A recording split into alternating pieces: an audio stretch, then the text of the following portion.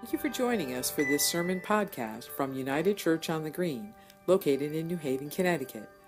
No matter who you are or where you are on life's journey, you are invited and welcome.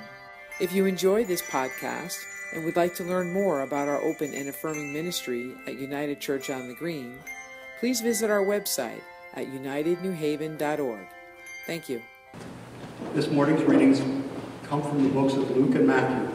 The first reading is Luke chapter 1, verses 26 through 38, which can be found on page 56 of the New Testament in your pew Bibles.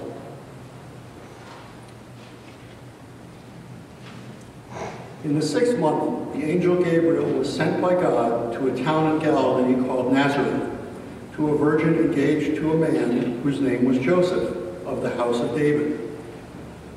The virgin's name was Mary. And he came to her and said, "Greetings, favored one, the Lord is with you." But she was much perplexed by his words and pondered what sort of greeting this might be. The angel said to her, "Do not be afraid, Mary, for you have found favor with God. And now you will conceive in your womb and bear a son, and you will name him Jesus. He will be great and will be called the Son of the Most High. And the Lord God will give to him the throne of his ancestor David. He will reign over the house of Jacob forever, and of his kingdom there will be no end." Mary said to the angel, "How can this be, since I am a virgin?" The angel said to her, "The Holy Spirit will come upon you, and the power of the Most High will overshadow you. Therefore, the child to be born will be holy. He will be called Son of God. And now, your relative Elizabeth, in her old age, has also conceived a son. And this is to be the 6th month for her, who was said to be barren. For nothing will be impossible with God." Then Mary said, "Here I am, the servant of the Lord.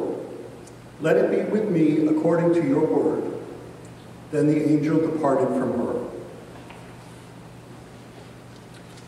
The second reading is from Matthew, chapter 1, verses 18 through 25, found at page 35 in the New Testament of your pew Bibles.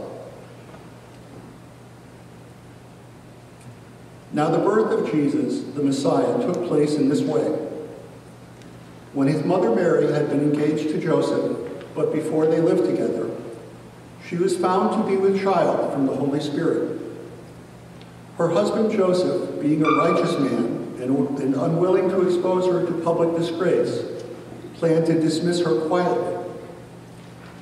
But just when he had resolved to do this, an angel of the Lord appeared to him in a dream and said, "Joseph, son of David, do not be afraid to take Mary as your wife, for the child conceived in her is from the Holy Spirit.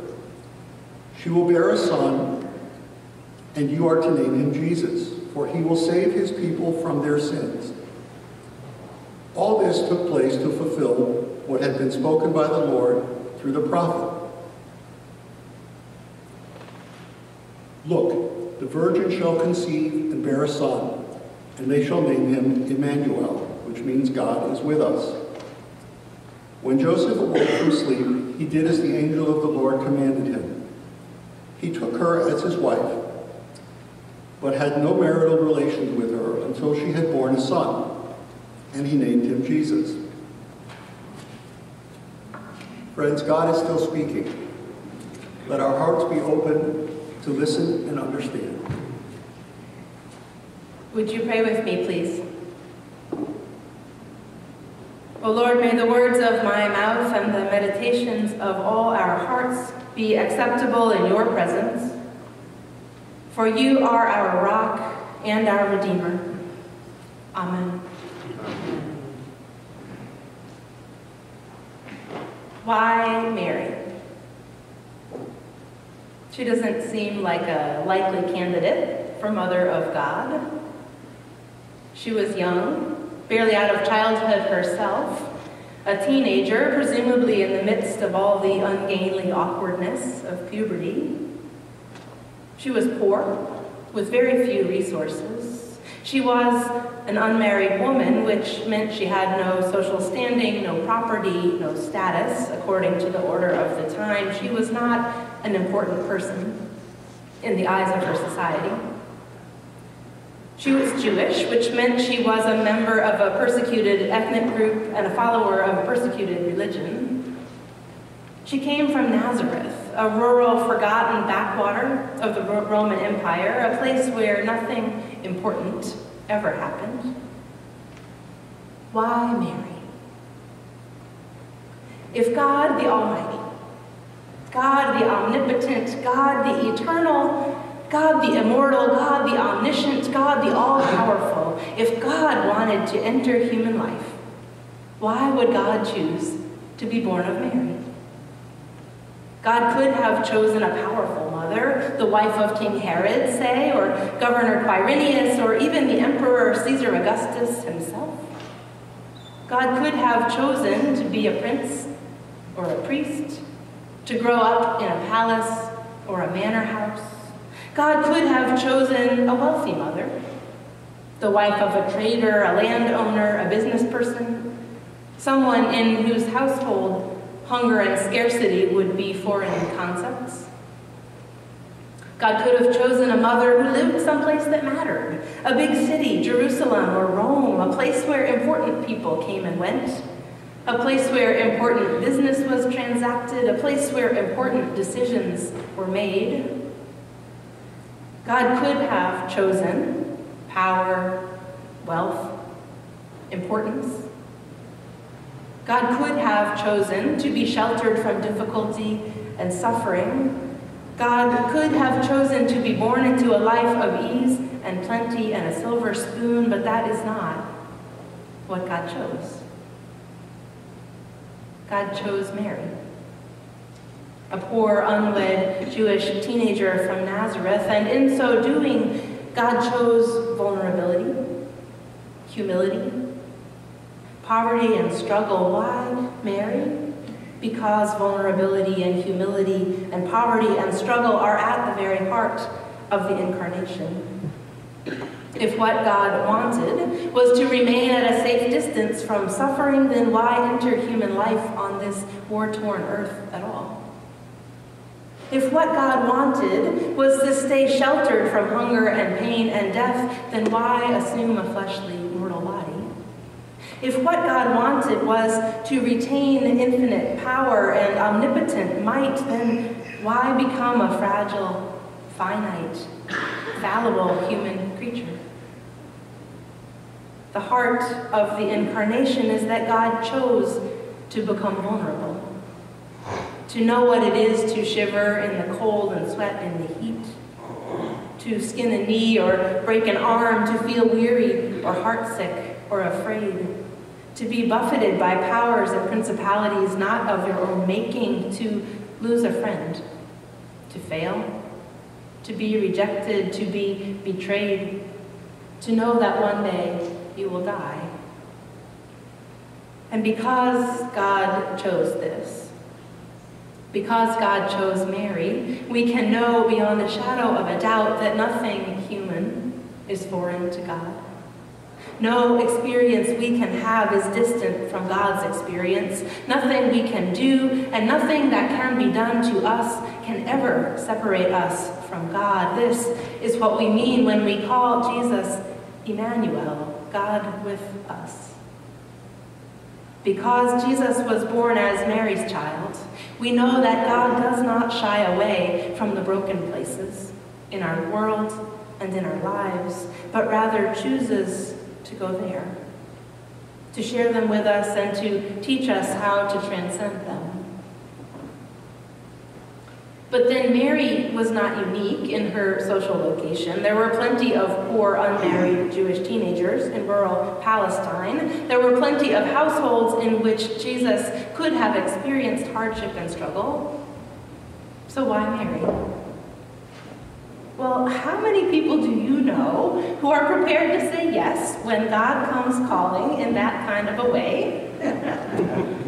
There is a reason why in the Bible, when God appears to a person, the first word out of God or the angel's mouth is usually, "Do not be afraid," and that is because a divine manifestation is frankly terrifying. And not only that, but the thing God was asking of Mary was terrifying. It was a serious proposition with life-changing consequences. There is a poem I love, written by a South African poet named Isabel de Groushin, called "No One Knows My Name," that goes like this. I am the girl that no one's heard of. No one remembers, no one cares, no one even knows my name. Could it be that I never lived? Yet that far-off day seems more real now than many other.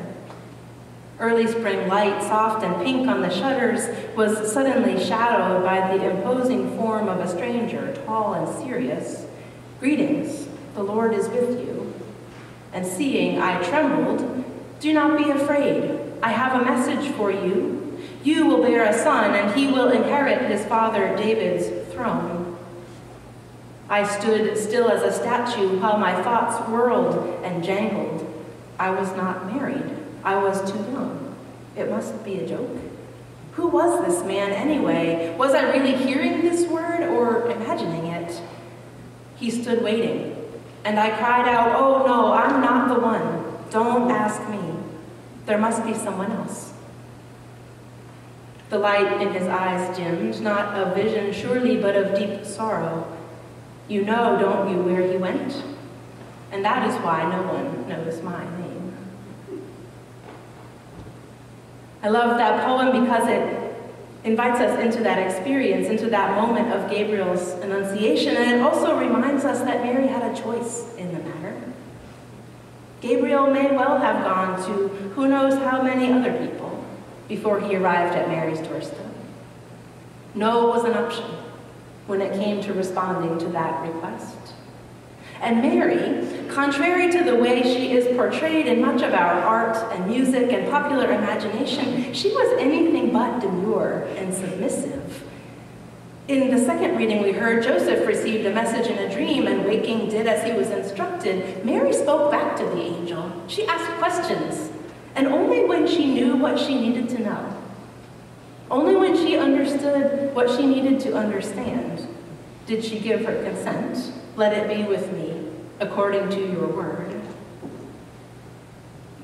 And beyond her willingness to say yes to that unusual request from God, how many people do you know who are prepared to parent a child like Jesus?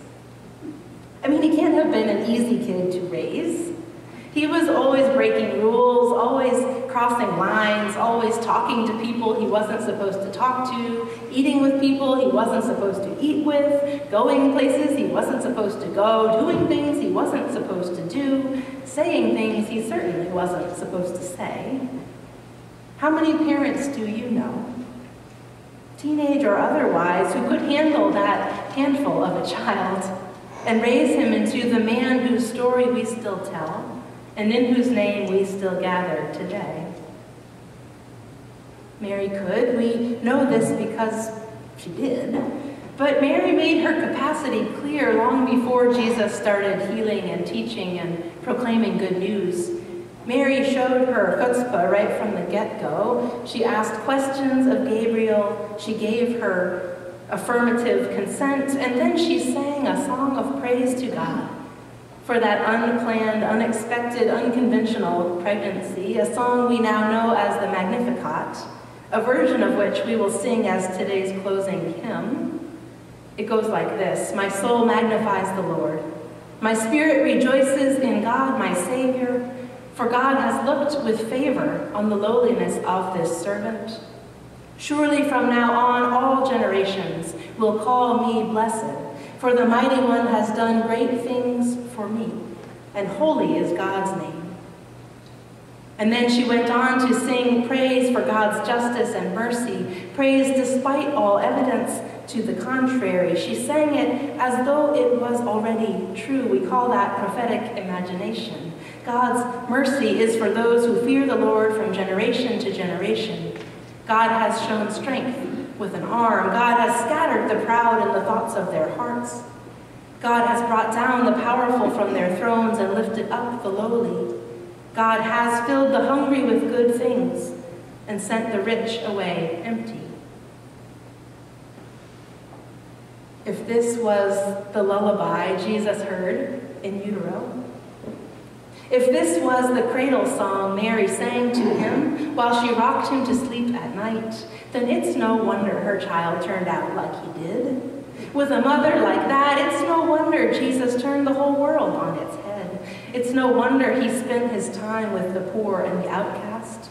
It's no wonder he healed people no one else would even look at, let alone touch. It's no wonder he fed people with loaves and fishes and stories of God's saving grace. With a mother like that, it's no wonder he told of a love stronger than fear, stronger than hate, stronger than violence, stronger even than death, and then lived like he meant it and proved that it was true. Why Mary? Because of her circumstances and because of her nature, Mary was a special case, and she had a special call. But even if our circumstances are different from Mary's, what with most of us not being poor, unmarried, pregnant Jewish teenagers in rural Palestine 2,000 years ago, we are no less called to be bearers of God than Mary was when we join our voices and our actions with Mary's song. When we commit ourselves to the cause of justice and peace, we help to make this world look a little more like God yearns for it to be. When we say a courageous yes to God's call on our lives, even if we are afraid, even if we don't know whether we can do it, even in spite of what the consequences might be, we ourselves will be transformed, even as we transform the world. And when we go to the vulnerable places, the places where there is hardship and struggle, suffering and pain, when we bear God's light into those deepest of shadows, it is there that we find Jesus already at work, doing just what his mama taught him. Amen.